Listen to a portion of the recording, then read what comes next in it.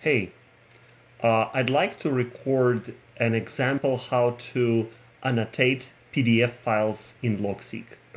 So let's say I want to annotate and create a text representation of the PDF that I scanned from my previous notes. And here is a PDF. It's called Mobile UX for Developers. So let's first go to the journal view and create new page that will create like course Mobile UX for Developers. So good enough, we have a page. So we click there. Inside of this new page, we can, here is the PDF that I have in my file system. So I'll just drag it here and it will be automatically uploaded into LogSeq. So you can have it and you see it like PDF. So the next thing is I can click on this PDF and it open up in a left side of the window. So on the left side you can see the PDF, on the right side you can see the page that we just created. So that's essentially what it takes to start working. So we have already course Mobile UX for Developers, and then we have like some principles. You see like UX, it's not UI. Let's say there is principles, and we say like UX not equals UI. And we can say UX is everything that affects the user, and UI is only the visible part. So we can just do screenshot here, and we can insert it here because it seems like a picture is useful and we cannot convert it to text very easily. And then we can go back to the second principle here, use low resolution wireframing to design application flow first. By the way, it's a very good course from Udacity, I really recommend it. And we can set like second principle, use low resolution wireframing to design application flows first. Cool. And there is also text here. It will say like only after that create the detailed design. So, and we can start getting these little pieces of text and start adding to the LogSeq. So the result in LogSeq will be formatted as Markdown, and you can open it as a file and see like open a directory, and you can see this is a Markdown file. And I can open with Sublime Text. And you see like everything we created is essentially marked down inside.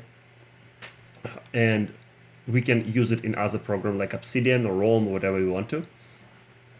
In my case, I don't care really. I'm happy that Markdown is an open format, but what I want to do is to have all my notes in LogSeq. And this is how I go. Like I'll finish this page and we will wrap up the video and say like and I say if you start here,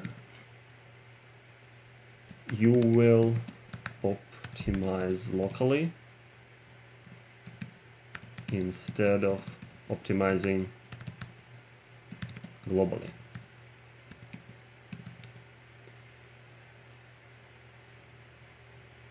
And it's like, and there is this cryptic picture that I can imagine that says that like you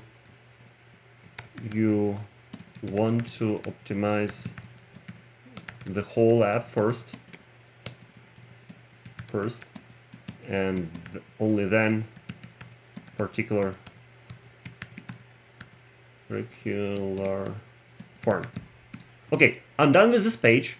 So I captured everything I wanted, and it's a nice text format. I still have PDF if I want to look up something and look at the pictures and look at the things in more visual way. I can still go back to the PDF, but you know, the text is much more searchable. I can later even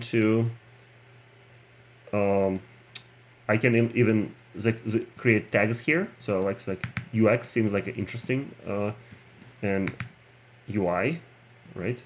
And here we can say UX is here, and I can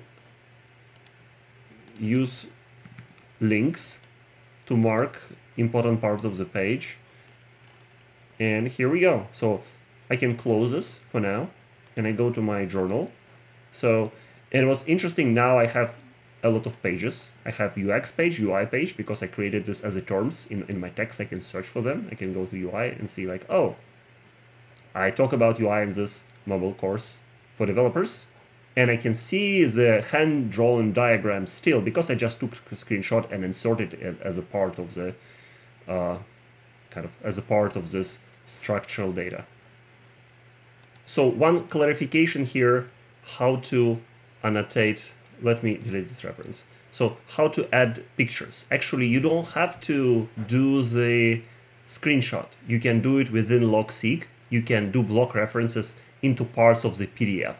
And this feature, I think, is really, really cool.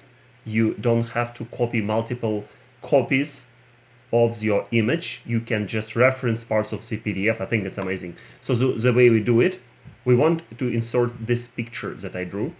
And it's about UI, backend, UX, how do they correspond to each other. So what I do, I use this tool that's called Area Highlight, and I can just hold the command button and highlight this part of the picture, and then I choose the color, and let's say I'm using the green color here.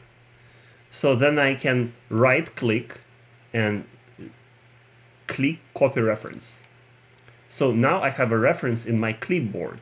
Then I go where I want to insert this diagram and press Command V, and it insert this strange number, and you think what it is. So we need to navigate out of this number, and you see this number actually is a reference to this particular region that I highlighted in the PDF. So I don't have to copy paste random screenshots. It's all part of this PDF, and it looks really nice. So that's the addition. Thank you.